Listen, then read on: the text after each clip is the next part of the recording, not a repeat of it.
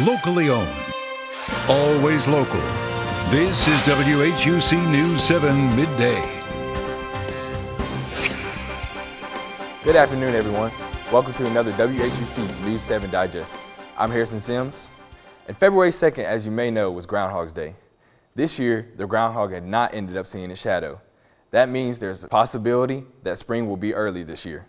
Meteorologists predict that the start of spring will be on March the 19th this year.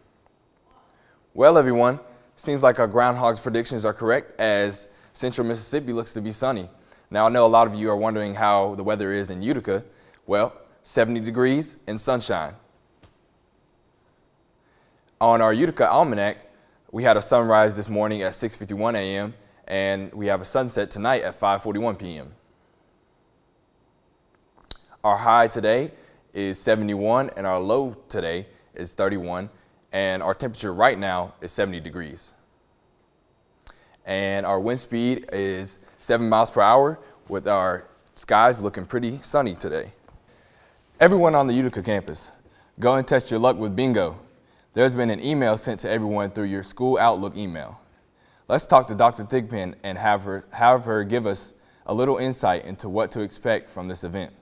So the bingo is exciting. We're going to have 2 prizes to give away to students at the very end of the month. March 1st is the deadline, February 29th.